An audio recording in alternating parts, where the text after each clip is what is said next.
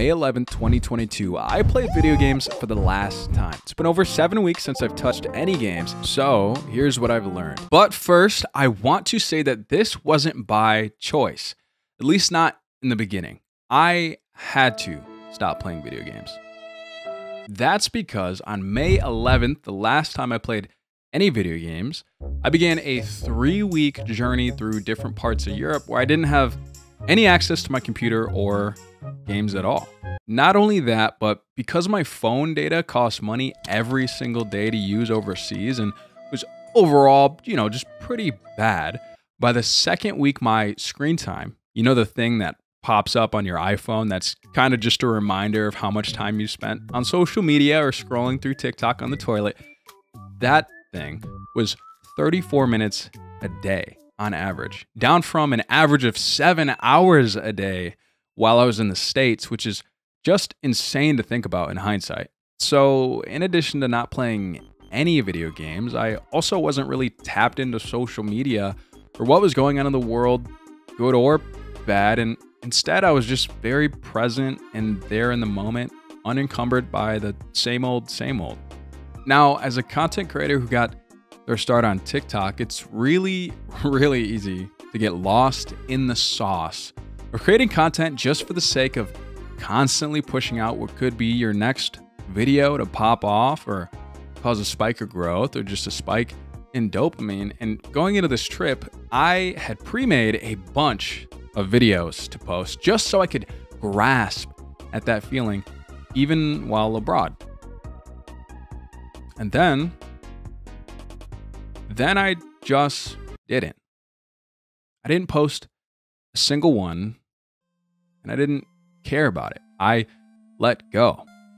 For a short time frame, some of the pressure that I've put on myself for over a year. No posts on social media, no checking my views on TikTok, and not scheming my next way to blow up. And instead, I just enjoyed my life day to day and the opportunity that was right in front of me.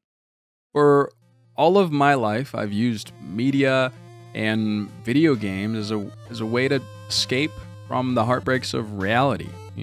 Parents' divorce to breakups, bad grades, upset household, lost friendships, the whole bag.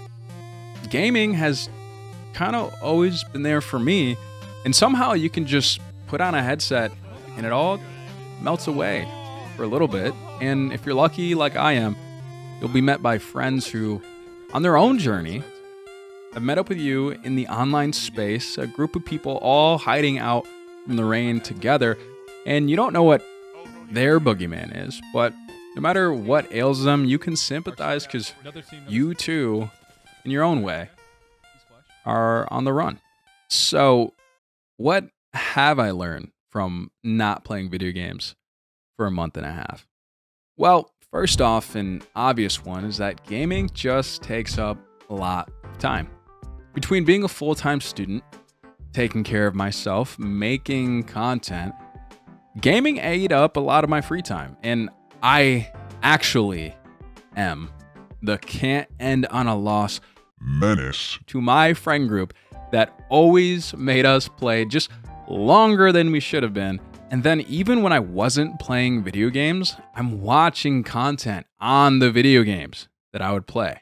And it literally just never stopped. Every scrap of free time that I had needed to be filled with games or consuming content to alleviate the mental boom that I was low-key having from just overworking myself.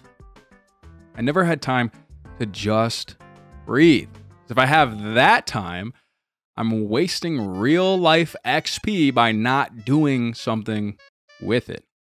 Secondly, is that some games are just toxic, dude. I have never been a worse person than playing League of Legends at 3 in the morning after saying we can't end on a loss for the 5th game in a row. And I've never felt worse in my entire pathetic life than getting beamed by a 15-year-old on Apex Legends with TTV in their name only to see that they have 27 followers and one viewer, which is literally just their mom in the other room with their stream up on their tablet, muted. But they're better than I'll be in my entire life, only to find out that this is an alt account and they're actually just Apex Predator, and I'm just a blade of grass that they mow through high platinum on their way to high elo just so they can make another account and do it again, both terrorizing both ranked and pub lobbies after getting home from school. Thirdly, the thrice thing that I've realized is I get a lot more done. I'm going to say something that we have all heard a million times, but giving yourself time to breathe and to rest your brain can make direct impact on your outlook and your creative output. And I was so obsessed with filling my time to the brim with things to do that I wasn't really seeing how much it negatively affected my work or my mental health. I was deeply caught up in the grind set that's inescapable and very much pushed within modern media. And I'm way more focused on what's important to me, including making videos like this one or this one. And sharing my thoughts and experiences with all of you is something that I've wanted to do for a really long time. And now I finally feel like I can. Yeah. I do miss my friends, and I hope they're doing all right, but also maybe talking to them every single day isn't always the best for any of us. And as the saying goes, maybe success really is the lonely road, the upstream battle that you really have to put your back into to get anywhere with. I don't know. But this video game detox that I've been on has given me time to breathe and just think about what I want to get done. I think mentally I'm less toxic, and as much as that seems like a joke, it's probably not the best thing to be like kind of upset and angry all the time, even though it's just a game, right? And yeah, it really has just been different. I have a lot more focus and more time for myself, and I've kind of just been feeling happy. Not to say I wasn't before, but I'm just more consistently doing all right, you know?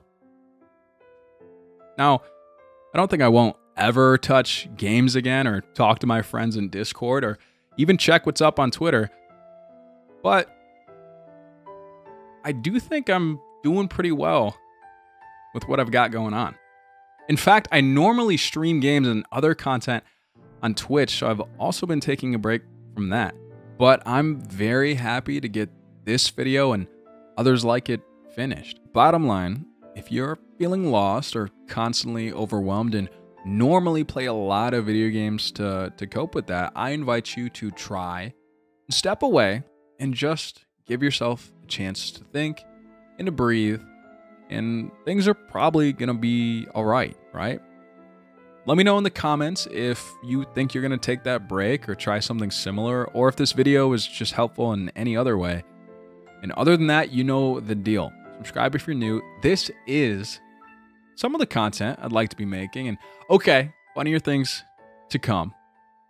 But I figured this was important, so thank you guys for watching.